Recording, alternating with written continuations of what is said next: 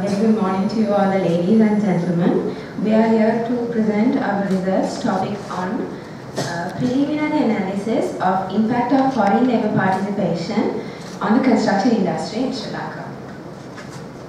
And this is our content.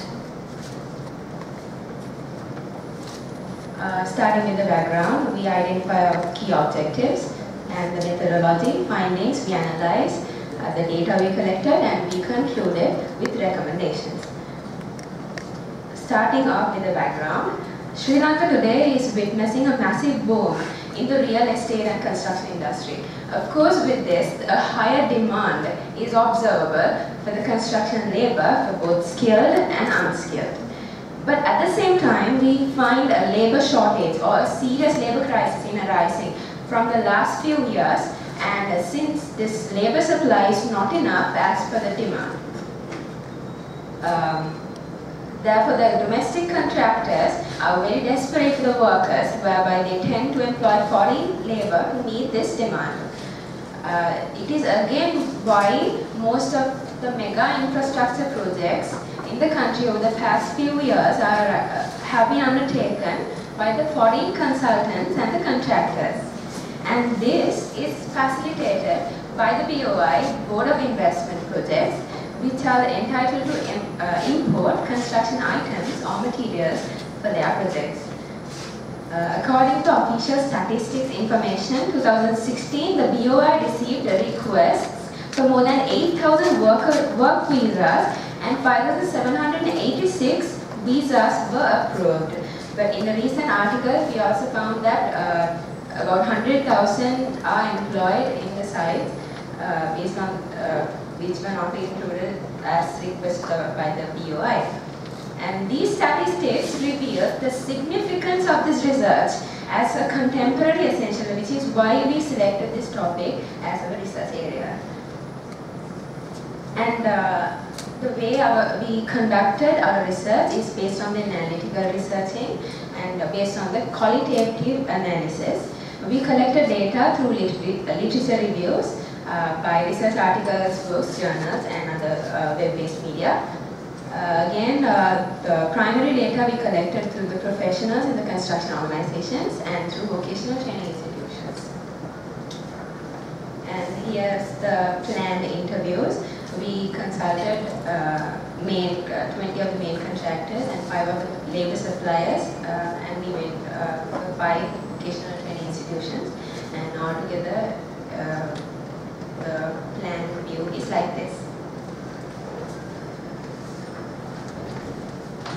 So this is the survey, and the survey is the hardcore of this research.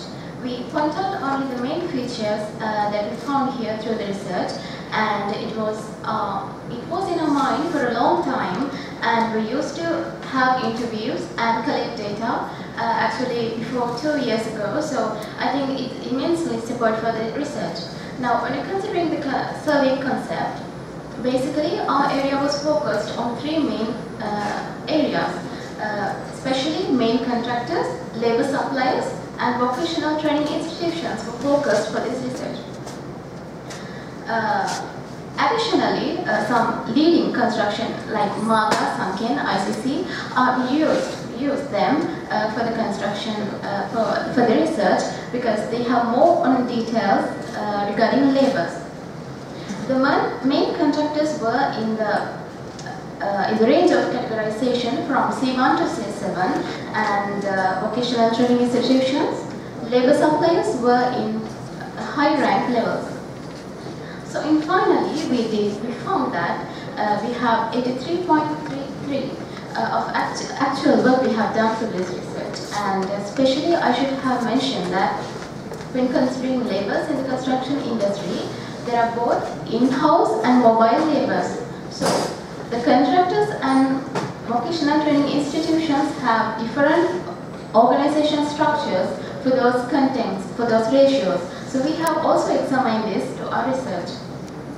And when moving to the next slide, this is the view of the actual interviews that we have done and what we have planned.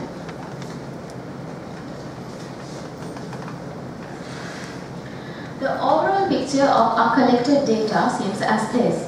So you can see that we have collected data from contractors, labor suppliers and training institutions, and all are approximately, we have collected like 30 organizations for this process. Now, this is the comparative perspective of education level in Sri Lanka, because in the theme of our research, we have considered O-level leavers and A-level eligible students who work in the labor force. So generally about 340,000 students enrolled for grade 1 per year, you can see through the graph. And during the year of 2014 to 2015, the number of candidates who sat for O-level has been rapidly increased. At the same time, the number of students who qualified for A-levels are increased. So, when students sit for the O-level examinations like that, and when they qualify for A-levels like this, so where do others go? That's our question. Yes, the gap between those two variables shows the amount of the other employments which are going to the various type of sectors after the O-levels.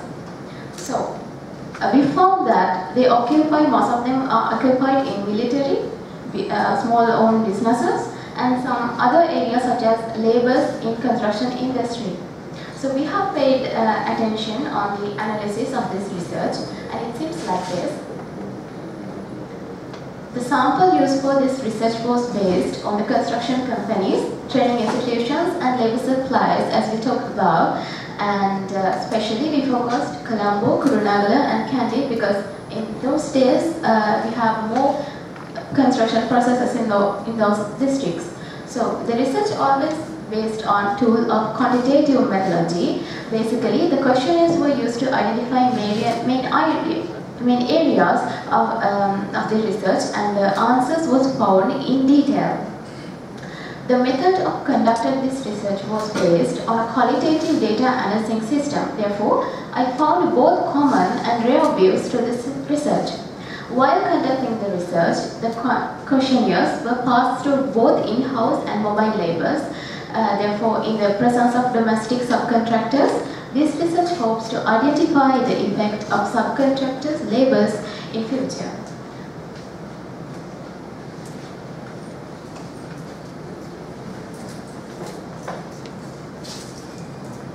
As a conclusion, there is a scarcity labour on the market.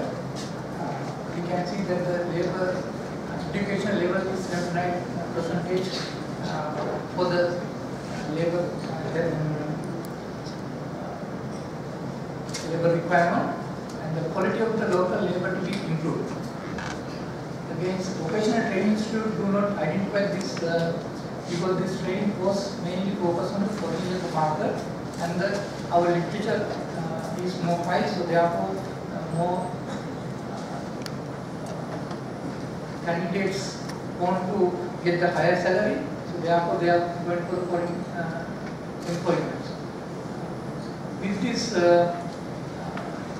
situation, the conclusion is that if the current trend is continue like this, so the 75% foreign employment will nearly to increase if you are not doing any solution for this one. The government policies need to be strengthened in order to avoid the illegal foreign employment in the domestic industries. With this conclusions, we are going to do the recommendation according to our attitudes and the market behavior. So most of laborers doesn't like to ignore him as their job because they are calling as a laborer. So first of all, we would recommend that we need to change their mind, introducing some other application. So instead of the labor, we can say something like, we can call them something like as the NV2 technician level 1. So because it is effective to the specifically for their marriages stage. Because if it is a laborer, nobody wants to marry. So because of that, there is a discourages. So we found that in the survey, so we need to change their mind. we retain the agility. Secondly, establishing the special vocational training institutes island-wide, we need to more encourage the school leavers, because according to the statistics we found that so that between O levels sit for the exams and the eligible for the A levels, there is a nearly 100,000. So you can see in the red line and the green one. So gap is somewhere around 100,000. So these are leaving. They are not continuing the education. So most probably we can catch those for the other construction requirement. But the problem is we are not providing necessary training for them. That is why, so we want to emphasize that for the training institutes to get some more policies. And thirdly, we propose to introduce construction foreign employment studies for our programs. So then we can understand the risk of the foreign employment, as well as we can give the solution for our local rates. So thank you very much.